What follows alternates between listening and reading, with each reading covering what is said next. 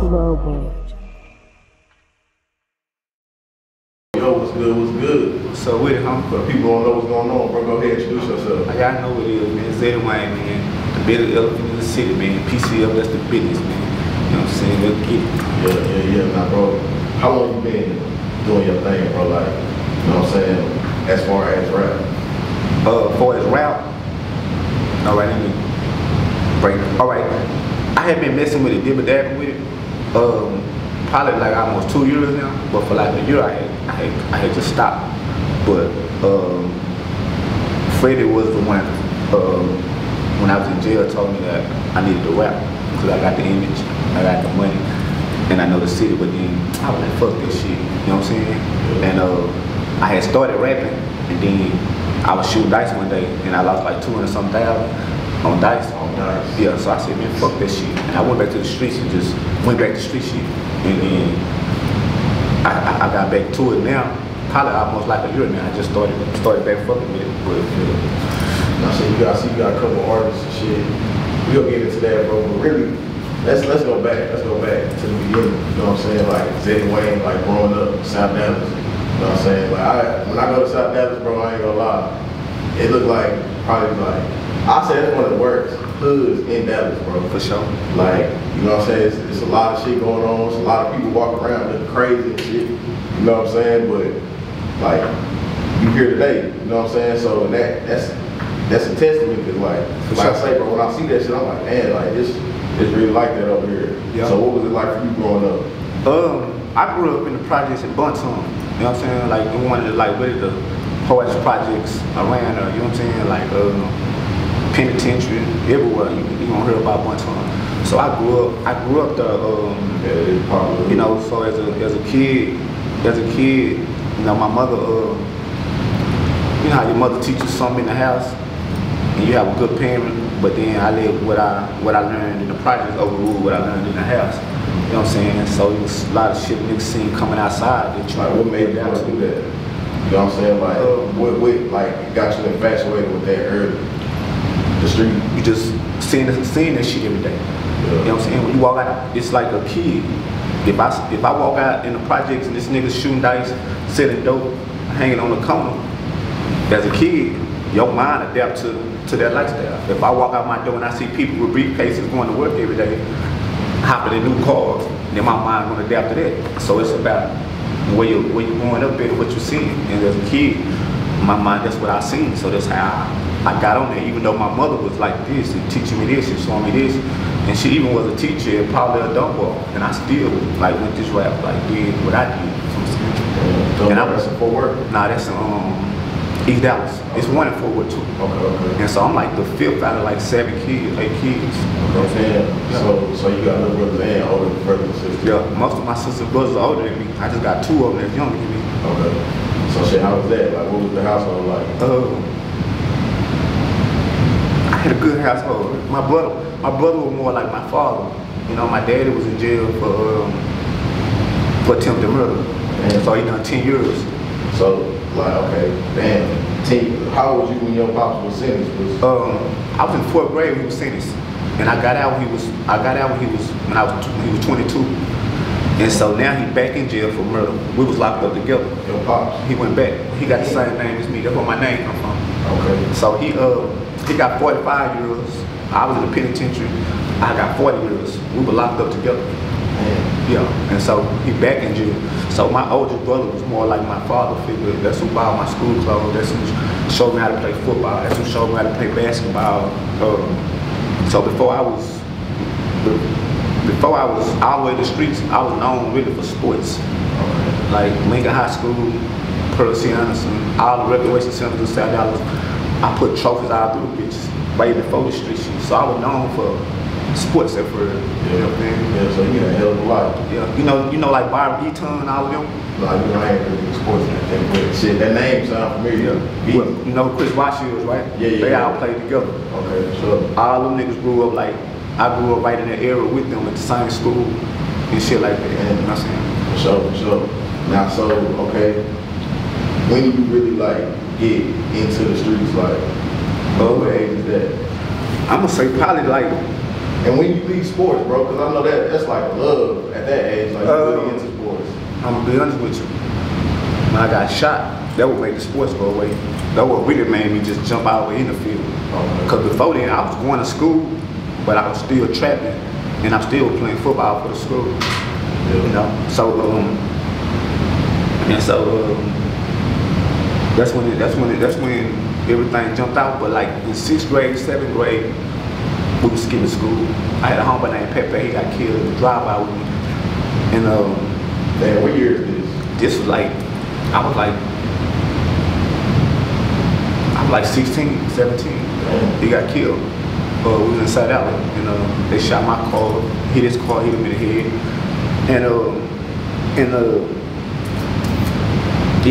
and so after that, that's when it, you know. Right. Okay, so I know you get shot. So how many times you get shot total? Twice. Twice. Okay, damn. Okay, so when you get shot the first time, which caused I was 16. 16? 15 or 16, one. You like, shit, like how did it affect you at that time? You know what I'm saying? As a kid, I really, well, I always been like a real tough. So thinking about my future as a kid, because now I can't play football no more. I can't do these certain things. So all that shit made me like the nigga I am today, because I matured quite faster. So as my homeboys was still running ride bikes, catching the bus, going to house parties, I was sitting in the projects in the breezeway with a pack. So I was already learning to get money and do certain shit, because I didn't have time to go run and play no more. I wasn't playing no more. It was like, I'm finna get me some money. And so it made me mature quicker. So my mind, all my homeboys had already been following me before I got shot. So when I got shot, they still were following me. You know what I'm saying? So I already had like respect and power before the money at a young age. So I grew up in the schoolhouse and stepped with all of this. So just a true story. Now, so you said something in your interview that stood out to me, bro. You said your mama told you like, shit, God only put you through certain shit because you can handle it. Yeah. Like, shit, that's some real shit. Nah, this is a true story. I was laying in the hospital when I got shot, and all my sisters and brothers, I asked my mama as a kid, and I remember laying in the hospital, I said, Mama, out of all your kids, why God choose me the one that gets shot when I'm the one that's talented, I'm the one that's, and she told me, she looked in my eyes, she said, because God knew you were strong out of my kid, you the one that can handle it. Yeah, she told me that. So, and before I got shot, she was just about to put me in boot camp because I was acting up, I was wild. So I was coming home with a car, like 15, coming home with a car, speakers in the bitches, buying my own school clothes. So I had her thinking that I was working with one of my homeboys, Pop. That's where I would get the money from. But the whole time I was trapping. Yeah. And I used to park my car down the street because my older brother wouldn't know. So when my little sister and them get on the bus to go to school, I walk the other way, go jump in my car and drive to school. Nah, for real. Yeah. So okay, that's lit. Now shit, bro. You know what I'm saying? You 16, you got it in your mind. Like, I gotta be a man now. I'm man up. Yeah. So like, you paying bills at home? Yeah, my mama used to make me put about $200 or something. And I just had my daughter. I had my daughter when I was like 15, 16. Damn. Yeah. So she was like 2 months when I got shot. Okay, damn. So like, how was that, bro? Like raising your kid and you still adjusting to, you know, being in a wheelchair? It wasn't nothing, bro. It wasn't nothing, bro. I think some shit just in me. Like I'm really like, I don't know, bro. Like it didn't affect shit. You know what I'm saying? Like I pick my daughter up and do everything with her. Like same shit like today. I just had a little boy like 5 months ago. So like, you know, like, bro, I feel like now, bro, parents are not really in a lot of people's lives. Like a lot of people don't have that type of structure in their life. You know what I'm saying? And I feel like that's what really affecting what's going on today. That's true. But shit, moving forward, bro. Now shit, like, okay, when Zettie Wayne, when you just, your name just start getting like big. She started young. Yeah. I was real young, bro. Cause I told you I was known for sports and fighting and shit like that inside the pit. So you know I'm gonna go to Oak Cliff, Pleasant Road and play football, basketball. I'm gonna start on the team. Yeah, like the first time you went to prison, you said your pop was already in prison at that time? No. The first time my father went to prison, I was like in 4th grade. He got out when I was like 21. Okay. And then in 2013, I got convicted and I got 40 years. Damn. In 2014, you said 2013? I got convicted and I got 40 years in jail. So I was already in the penitentiary. I was talking to my dad on the phone, and then one day I called home and I asked my mama where he was, and she said he was in jail for murder. And then like a year later, they put him in the same unit with me, in the same cell with me. Damn. So we did like 4 or 5 years together in jail. In the same cell. And so what was so crazy about that is, like you just said, today a lot of parents don't be in their kids' life. It's sad to say, but some of the things that I didn't get to do with my daddy as a kid, I got to do with him in jail. Like we played chess, we played domino, went to shot basketball. You know, when they called Stokey, bought me ice cream like I'm still a kid. So I had to tell him like, Daddy, quit waking me up, give me ice cream. I'm a grown man now. You know what I'm saying? But he's still in his mind, that's my son. So he used to wake me up and give me ice cream. Because as a kid, sometimes he was locked up. He didn't get to take me to the ice cream truck. So I used to sit there and look at the nigga and be like, damn. You know what I'm saying? I'm doing shit in jail with my dad that I didn't do as a kid. And I don't know if that's how God wanted to play out. Well, you know, because he might not make it out of it. My old man, he's like 50-something years old. And he got 45 years, so I might not see him again. My son might not see him again. My grandson might not see him again. You know what I'm saying? So That's real shit, bro. That's crazy, bro. Like, now, what was that time like for you in prison? Like, how you doing your time? Like, did that help, you know, the time pass? You said you had 10 years? 40 years. 40 years. I had 40, my daddy got 45. How much you ended up serving? I ended up like 6.5 years on it. Okay. I only been out of jail like 2.5 years. Damn. Okay. For sure. Nah, shit. I actually just broke this. I'm for the interview with a nigga that has a prison channel.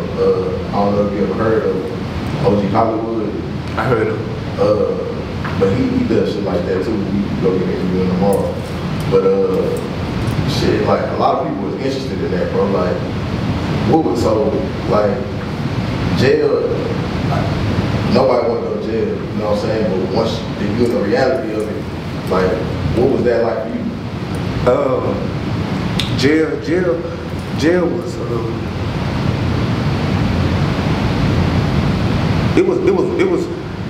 it wasn't shit doing it, but when you think about your loved ones and the people you care about, missing Christmas, missing birthdays, sometimes you like, damn man, was this money worth me missing this? Damn, was my daughter Christmas, was it worth it? It made me think like that. But during the time, it wasn't shit to me. You know what I'm saying? It's like it's you know what I'm saying? It's like it become life. That's your life. Yeah. It become life. So I done it. I done the shit, and I'm in the penitentiary. I'm tell you something. I'm in the penitentiary in a wheelchair. It's like every nigga on the unit respected me. Every nigga from Dallas came that with bloods. For this, I didn't even know what the shit mean at first. So niggas used to come to my cell and put their arm through my cell and be like, I'm coming to get your blessings. So I'm like, get my blessings. You know what I'm saying? Yeah. And so I went to one of the other niggas, blood niggas, and I said, man, why these niggas keep come to my cell? They get off the plane and say they come to get my blessing. They say because you like a blood nigga from the city and you respect it. So they like to be with you and like you get your, you like you blessing them in. You know what I'm saying? So I'm like, oh, okay. I didn't even know, but yeah, so are you I don't want to, are you blood? I'm blood. Well, I used to bang. Cause I'm from Bunton, so we were blood. But it's like once you put in so much work, you ain't gonna see me on video with red flags and gang banging. And I'm strictly about some paper. But as a kid, I was with that, and like I lost my partner behind it. The one when we was shooting, that got shot with me. Yeah. That's cause we was on some triple blood shit. That's how he got killed. You know what I'm saying? So it ain't gonna never be like I ain't gonna rep that because I lost somebody behind me. You know what I'm saying? Yeah. So you know what I'm saying? Yeah. But it ain't just I gotta just be on no on the wildest shit with that shit, but niggas from my hood, when I see them, we like to sell, man, we like the bees. But yeah. Is it a lot of gang politics like that in prison really? Or is it just like whatever? Y'all play? Yeah, it's a lot of gang politics in prison. You gotta know who for real with that shit and who using you for that shit. Cause some niggas just get down just to be cool. You got some niggas get down because they might not get money on their books. So one of the 21 laws of being blood is all dogs eat together. You know what I'm saying? That's a law in your 21 laws, and that's, I know that law. So niggas will use that law for advantage and just to eat with cause they can eat. You know what I'm saying? So you gotta know who for real with it and who ain't. And it's like some niggas, I had niggas on the unit that had attitude with me because everybody ain't like bees with me because I didn't know your intentions. You know what I'm saying? And some niggas that came from where I was from, I like to be with them. You know what I'm saying? And so I had a nigga tell me before, like, why you never like to be with me? Why you just always doubt me up? And I had to tell that nigga, like, I don't like bees, everybody, man. You know what I'm saying? I don't know what your bee stand for. What's up? You know what I'm saying? That's real. That's real. Now shit, you say you've been out 2 years, you get out, like, and well first let's go back to your pops, bro. Like, when did y'all split sales? We never split sales till it was time for me to go home. Okay, so when you leaving, like, damn. He was at the door talking to me, like, son, I love you. I don't want you to come back here. And so in my mind, I was really pissed off and angry in jail a lot because some niggas I ran with told on me. They already, so I used to tell myself, I'm gonna kill all them pussies. You know what I'm saying? Them niggas know me. I'm saying, I done pulled up on every last one of them niggas since I've been out. Swear to God, this is a true story. And told them how I feel and what I thought. And I know a coward when I see them because they always put it on the other one. Nah, he said this and he said this. So it let me know, like, you really pussy. You ain't really. I put up on all of them, asked all of them about it. You know what I'm saying? And they all told. So in my mind, my daddy, I just tell my dad to spank them niggas. But when I was in my cell, I used to have to, like, be humble. I had to be sincere with God and tell God, like, God, that part of me gone. I'm gonna wipe that out because he ain't gonna never let me get out of jail. My mom used to tell me, he ain't gonna never let you get out. But you still in your mind, like, this how you feel. You know what I'm saying? And I really used to feel like, no, get your bitch ass when I get out. I used to write them nigga letters, like, nigga, you can't, nigga, you. You know what I'm saying? Like, I really felt like that. And they know me, these niggas I'm talking about, they know me. They know me like, no, like ain't nothing sweet. You know what I'm saying? But I guess I got 40 years, niggas like, I wasn't gonna get back out. You know what I'm saying? But so how you beat the 40-year sentence? I did my time on it. I'm on 34-year parole right now. I'm on parole for the rest of my life. Yeah, 34 years? Yeah, I got 34 years left on parole. You still got some like that 34, man. Man, I'll be what, 70-something years old. Damn. When I get out of parole, I'll be 70 old, bro. I'm not old, but I'm saying that's a long time. That's a long ass time. You know what I'm saying? Even if you 30, you got 34 years left on parole, you gonna get out when you 64, 65. You're like, you know what I'm saying? You know what I'm saying? So, you know what I'm saying? That's real. Now shit, bro. Is there any way to like get that sentence like? My lawyer told me after like 10 years, if I don't get in no trouble, he can get it split. Okay. You know what I'm saying? Yeah. So we're gonna see. For sure. Now shit, you come home, bro. Or no, you leave the prison. You know what I'm saying? Like, any words of encouragement that your pops gave you before you left? Man, the main thing my father told me when I got out of there, man, I'm gonna tell you some real shit he told me. He said, it's a part of you. This what he told me. This one ain't encouragement, but I knew what he was talking about. He said, it's something in you that you don't know that's in you. And he said, because it's in your dad. And I said, Dad, I done done everything. I done so. He said, nah, son, listen to me. It's something that's in you that you don't know what's in you.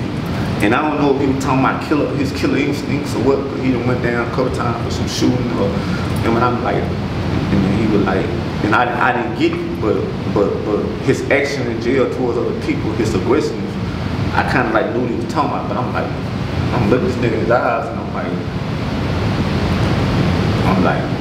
well, you know what I'm saying? Because he kept saying that before I left out the door. He touched me like this, he said, there's something in you that you don't know that's in you. I'm like, I done did everything. I know what's in me. Like, nah, you ain't did this.